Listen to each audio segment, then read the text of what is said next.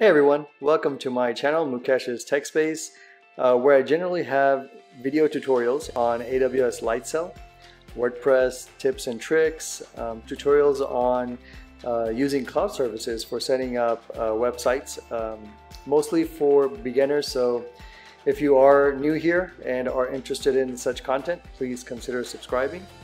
In this video, I wanted to bring to your attention a new feature added to AWS Lightsail.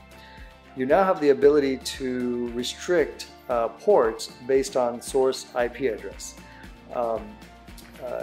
This enhancement, it brings a lot of security to the Lightsail platform. Primarily, I see this useful for the SSH ports that we typically have open so that we can connect to your server using SSH client software from your computer. So in this video, I will show you how to set up your existing servers if you have the SSH port configured, how to set up that server to use this new feature in AWS Lightsail Firewalls. So without further ado, let's get started.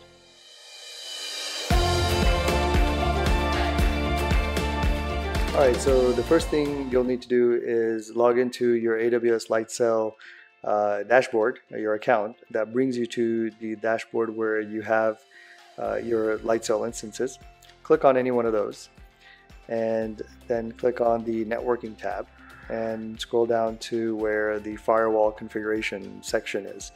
Now typically you would have at least at a minimum these three ports: your 80 port 80 for HTTP traffic, your HTTPS traffic, and that's port 443, and then port 22, which is your SSH traffic, your secure cell. And so you're using this port to log on to the server via an SSH client to perform any server administration or installation or updates to your server. Being that this port allows server-side access, we really need to secure the port. And if someone were to gain access to your entire server, your server could be compromised. So restricting or limiting access to this port only to your specific IP address, adds an added layer of security. So that's what we're going to do here, and that's the feature that AWS has enabled. Click on port 22, click on Edit, and you'll see here now a new option called Restrict to IP address. So you can click on that, and then that presents a text box where you're typing in your IP address. Now this is going to be your internet connection's public IP address, so we'll need to find that IP address and type that in here. So the easiest way to find that is open up a new tab, go to google.com, and on Google just type in what is my IP, and Google will find you your IP address. So this is my IP address right here.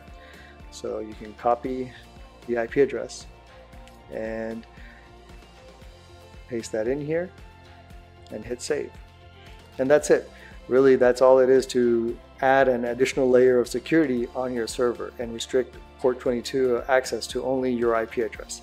Now, if someone else tries to finds your public IP address, your server's IP address, and tries to see if port 22 is open and attempts to hack into it, they would be blocked. Just like me and many of you probably have a dynamic IP address given to you by your internet service provider, meaning your IP address can change frequently. So what happens when your IP address no longer is this 137, 135, 122, 122 in my case? But what if that isn't your IP address anymore? Then even you're going to be blocked from going into your server. So what you would need to do in that case is just come back to Google, search up your new IP address. That will be something different. Go back to your networking tab where the rule is configured, and click Edit and just modify this IP address and type your new IP address, and then hit save, and then you're able to log in. Now that is a little bit of an inconvenience. If your ISP, your internet service provider, does give you the feature of getting a static IP address, an IP address that doesn't change, then you should go ahead and get that if you think that's important to you. Typically there would be an extra cost related to that. But if you don't want to do that, this is a minor inconvenience where if your IP address does change, you have to go here and reconfigure it. But that inconvenience is better taken than to not have this added security and compromise your server. So that's it. Hopefully you found this video useful. If you did, please share and subscribe to the video, like the video, subscribe to my channel, and helping me reach my 1,000 subscriber mark. So again, thanks for your feedback and comments. If you have any suggestions or feedback on new tutorials that I should put or make, please put them in a comment down below. Until the next video, take care.